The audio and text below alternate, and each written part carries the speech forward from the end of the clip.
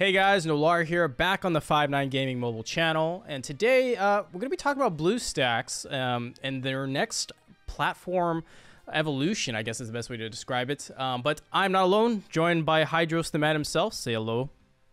What's going on, 5-9? How you guys doing today, man? We're looking forward to some BlueStacks action. Yes, so let's give you a little history about BlueStacks. For those who don't know, BlueStacks is a Android emulator. Primarily for Windows, but I think there's a version for Mac, and I don't think there's one for Linux, but this is basically what's going to happen here, because we've got BlueStacks X, which is in beta, and you're probably wondering, what the hell is BlueStacks X? So it says right there, one-click gaming from your browser. Essentially, what it is kind of like, what is that? Not Games Pass, but xCloud for Microsoft, where you could play games on their PC hardware and they'll stream it to you, so you don't have to have the game installed on your PC, your phone. You can play it anywhere, your phone, your Windows browser, Chrome OS, anything like that. I guess the other equivalent would be Stadia. Google Stadia does the same thing. You pay a subscription, I think, what was it, 15 bucks a month, something like that, Hydros? Something like that, yeah. I think it was 15. Yeah, So yeah, basically using cloud computing. Obviously, Google has a lot of capable hardware, server space, and the bandwidth to play the games on their hardware, stream it to you, and latency should be fairly low, all that stuff. So now BlueStacks is doing their own thing, because essentially they have their own capable hardware where you can install any of their games available and then stream it to whatever device you're on. So yeah, it says 200 plus free cloud games. We'll get into that in a little bit. Cloud gaming on any device. So this is the thing: mobile, PC, tablet, TV, Windows, Mac OS, Chrome OS, Linux, iOS, anything that has a web browser, you can utilize this, and even a Raspberry Pi, which is like, what is it, like 20 bucks, something like that to set up. So yeah, and they're super cheap. Yeah, and you don't need to have, like, the whole point is, as long as you have a web browser that can get good internet up and download speeds, you don't need a good hardware to run it, because the hardware isn't being utilized on yours, it's being off-put on the cloud. Cross-platform play, so you could play on your phone, move over to your PC, and then go to your laptop, and then go to your TV. It's supposed to be pretty seamless. And again, everything's not stored on your local hardware, it's on the cloud, so anything that can run a web browser is usable here. So it's an interesting concept. Mostly for me, and I guess for most people, not really something we're interested in, because we have phones, we have a capable PC, but this is probably more useful for people who have an older phone that can't run a game, right? Their operating system for Android is output, or you could be the very few people who went from Android to iOS, and you don't want to lose your gaming, profile, or start over again. So you can use that this BlueStacks X and put it on your iPhone and run Chrome or Safari and still play the Android version, right? So there's that. This looks pretty weird. They're marketing here about PC gaming versus cloud gaming. It's pretty disingenuous in my opinion, especially the 60 FPS part on cloud gaming. We can get into that in a second here. It's but, more so they're comparing it to PC gaming when we're running mobile apps. Yeah, it's like, why wouldn't you just compare it to a normal like phone? It's like an actual iPhone or Android phone. So I don't see the point in the comparison of PC gaming and this time that takes to get into a game, 20 to 30 minutes. I guess if you have to download the game, but if you're just straight launching the game, that's not even true. Yeah, that's again disingenuous, because time taken to get into a game on the cloud gaming side. Yeah, 2 to 3 gigs. They're advertising this as PC. No. Look, if you're gonna tell me it's 20-30 minutes depending on internet speed, it's not 2 to 3 gigs for the game. Come on, let's be real. And then, yeah, so either way, besides the fact that their marketing needs a little work, it's an interesting concept. Whether or not it works, this is something we're going to try. So I think, Hydros, if you're ready to switch over to the other side. So once you log in, there's a link to it to play on cloud. You log into your Google Play account, and then you go to the side here where it says there's the cloud one, then the games one, the favorites and settings, and we want to hit the cloud one, the one on the left.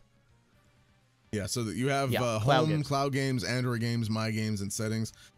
They only have specific ones on cloud, and then there's Android games, which you have to, like, if you click on one, like there's download, and then some of these have like a play on cloud option, download option, right? So the download option, you actually have to download a BlueStacks X client to download the game, and to me that seems counterproductive. You might as well download the emulator itself, unless BlueStacks X, we didn't download the client version. We're just trying to we're just testing the web version here for you guys, but I imagine that the client version, whatever they want you to download, is just an emulator itself, right? That's what I imagine it is.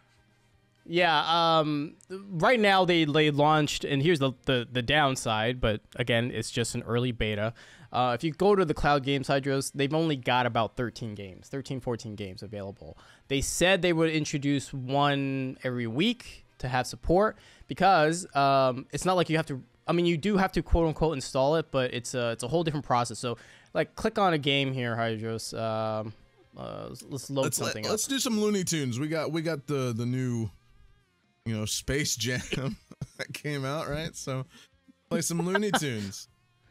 So this is what it looks like. They sign you in, right? You sign in with your Google account. Yeah, you can sign in with Google, Facebook.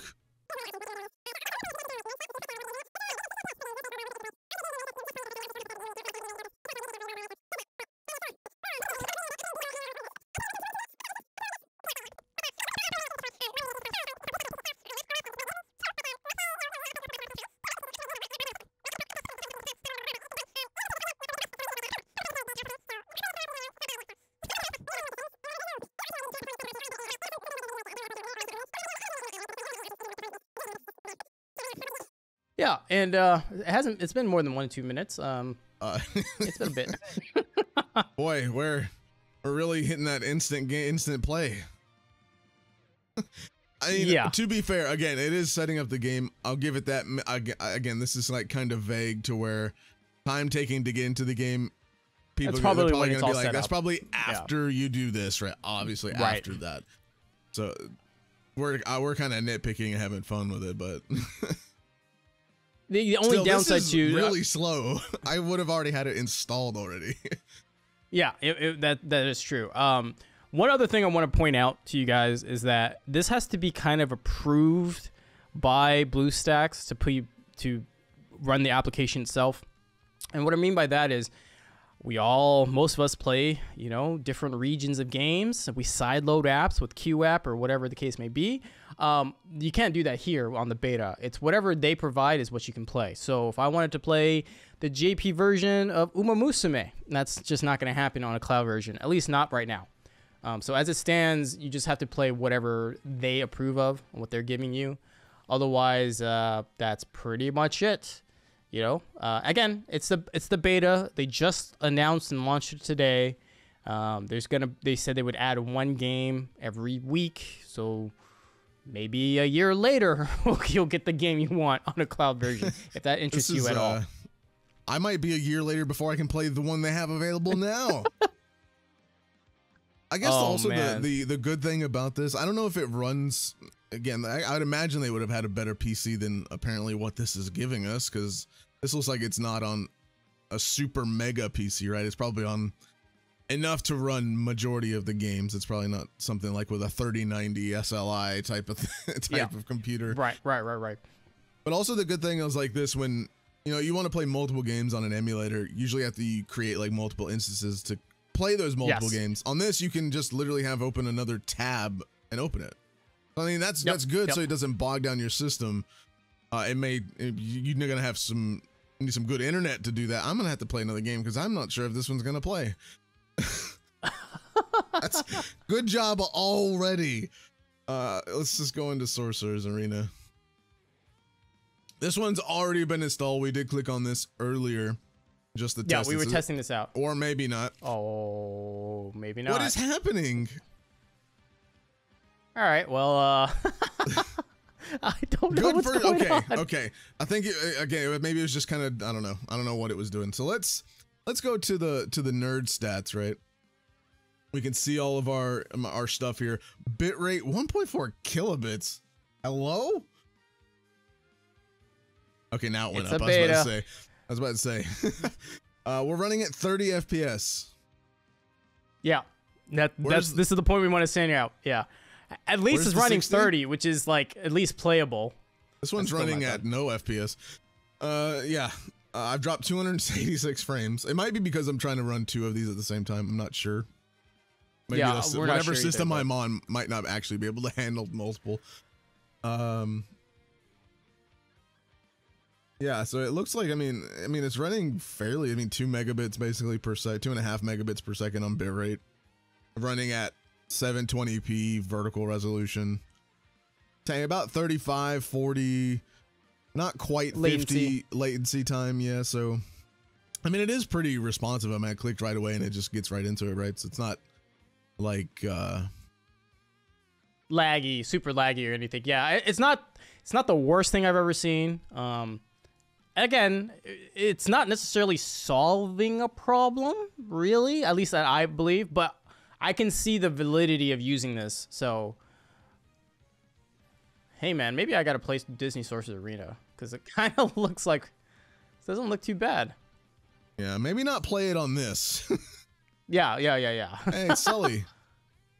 All right. I've never seen or touched this game. It's a shard system. That's how you unlock it. Is it? Oh, I don't like shard systems. Is this one done? Well, what is happening? Well, let's do a battle so they can see the frame rate. You know how responsive it is. Let's get into it because when you have the nerd stats open, it actually covers this, and you can't move it. Like I can't drag it anywhere. Yeah, It has auto in this. Better have auto in this. Let's turn on some nerd stats again. Okay, so right now it's at 30, but let's actually start playing. Yep, frame drops, obviously. Well, yeah, I mean, between like scene loading, the frames will drop, and I wouldn't fault it too much. That's like everything that does that, right? So, I mean, we're still running 30. That 60 FPS that they're advertising is just not happening. Yeah, it's not happening. Taunt. Okay. So they got to hit Sully. She's a healer, it looks like.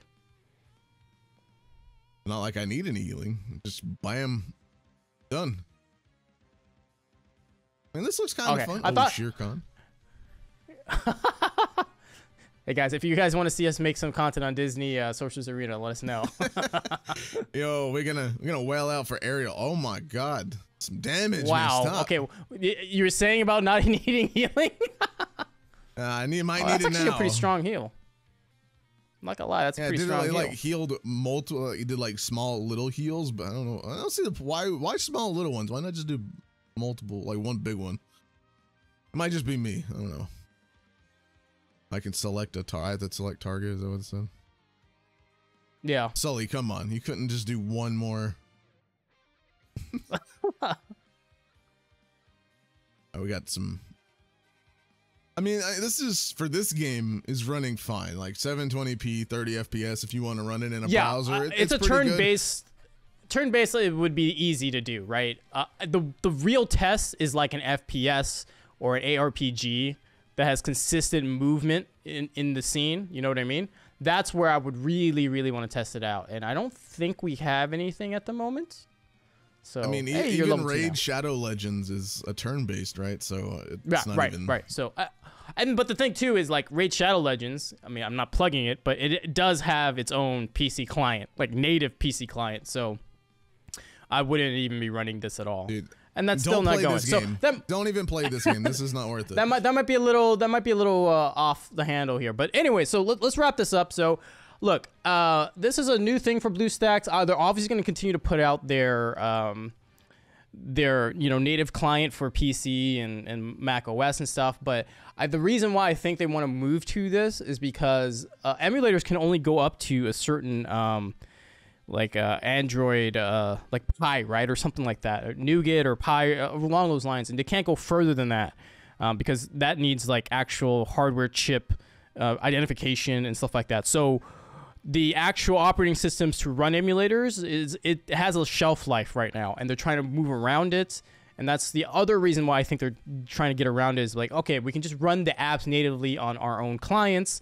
You know, no need for an actual operating system with a hardware ID, IMEIs and stuff like that. So that's probably what they're doing. And hey, man, you got to adapt to the time. So this is not a bad idea. So again, just the beta, 14 games. They said they'll add one every week, but it's not the worst thing. But again, hopefully it'll get better. Any other closing thoughts there, Hydros? One a week? Should aim for like, add like 5. You got 7 days. I can't imagine it would take that long just to get one game ready. If most games work on your emulator, the cloud shouldn't be an issue, but I understand if they need time, you know, just to get things going. It is what it is. Definitely not up to what they're claiming right now. I imagine it will get better. Again, as you said, it's still beta, so as we go, it'll get better, right? So take it with a grain of salt as of right now. Don't go on it too hard. Again, we're ragging on it a little bit to have some fun, but this will probably become true at some point. Again, the client, I think BlueStacks X is not only their cloud, but it's supposed to be like the new version of the actual emulator, if that's what that is supposed to be, or the download version. But who knows? We just wanted to focus on the browser. It's pretty interesting, pretty neat to not have to need a fancy computer to run stuff, but I'd probably rather have that or a phone. Right, me too. Look, there are use cases for it, but and to me, and Hydros is not really targeted for us. But doesn't mean that there's no reason not to have it. So, anyways, you guys let us know what you guys think. Is this a good thing? Is this wasted development resources? Would you rather, you know, them focus on the BlueStacks 5 or 6, I should say, is the next version? But maybe they're just jumping straight to X here. So, if you guys like the content here and interested in more, hit that like button. If you're new here, hit that subscribe button. Leave a comment down below. Share with your friends. It helps us out quite a bit, and we greatly appreciate it. And on behalf of myself and Hydros, thank you guys so much. We're out.